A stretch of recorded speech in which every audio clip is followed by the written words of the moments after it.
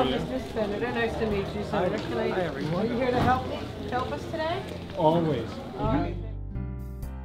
The Arc of Monmouth does an incredible job. Today I joined Senate President Sweeney in my district here in Long Branch. It's incredible to see how passionate the Senate President is. I know how personal this is for him, and he has championed this cause for years. So to have him here today in the Arc of Monmouth means a lot to all of us, but more importantly to all the clients they have here, to know that we have a champion in our Senate President on this very important issue.